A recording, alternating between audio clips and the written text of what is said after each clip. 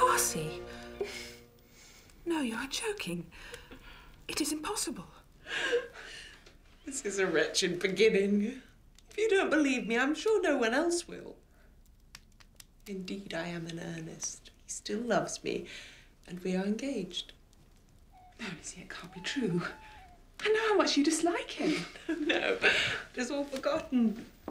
Perhaps I didn't always love him as well as I do now, but in such cases as these, a good memory is unpardonable.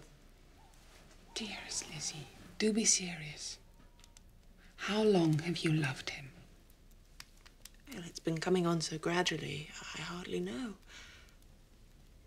But I believe I must date it from my first seeing his beautiful grounds at Pemberley.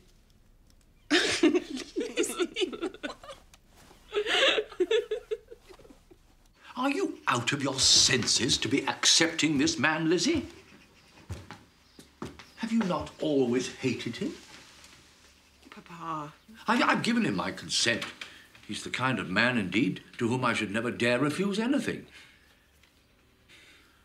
But let me advise you to think the better of it. I know your disposition, Lizzy. My child, let me not have the grief of seeing you unable to respect your partner in life. He's rich, to be sure, but will he make you happy? Have you any objections apart from your belief in my indifference? None whatever. We all know him to be a proud, unpleasant sort of man. But this would be nothing if you really liked him. I do. I do like him. I love him.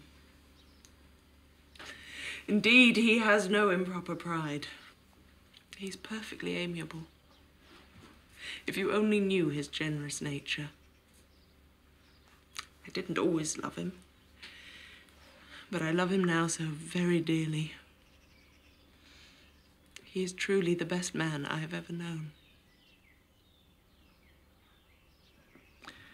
Well, my dear, if this be the case, he deserves you. I could not have parted with you to anyone less worthy, Lizzy.